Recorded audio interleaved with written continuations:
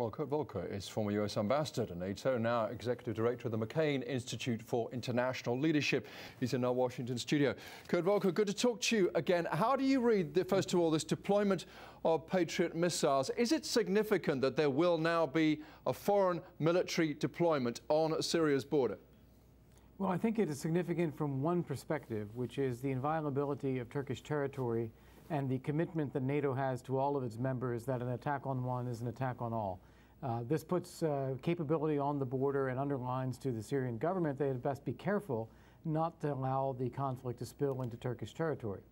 What it does not do is address the situation inside Syrian territory, and that is where you had the warnings from the British government or from President Obama that are trying to signal to President Assad that using chemical weapons would be crossing a line with respect to the international community.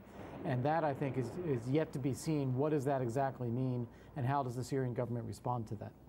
How real a risk do you think there is that the Syrian government might use its chemical weapons, also that they might fall into other hands, some of the extremists perhaps fighting alongside the rebels? Right, there are three risks involved. One of them is that the Syrian government uses chemical weapons against its own population. A second is that it uses it against Turkey or going into Turkish territory. And then a third is that the Syrian government falls and these weapons fall into other hands. These are things that the American government, the British government, NATO itself are all going to be concerned about. How we deal with them is still evolving.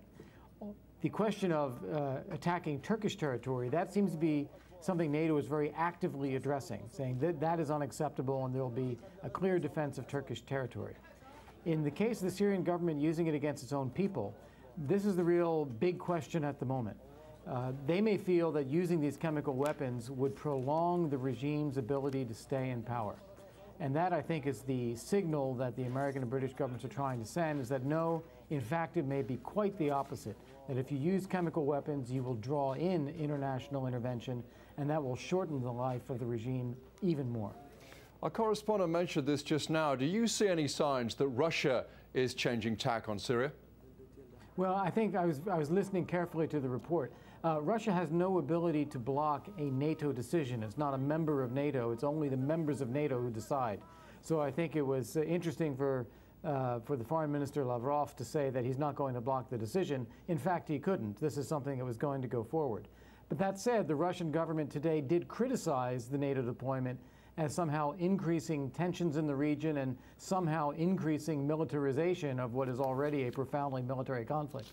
And here, I think the Russian government is again showing that its intention is to try to protect the Syrian regime to the extent it can. Kurt Volker, thank you very much.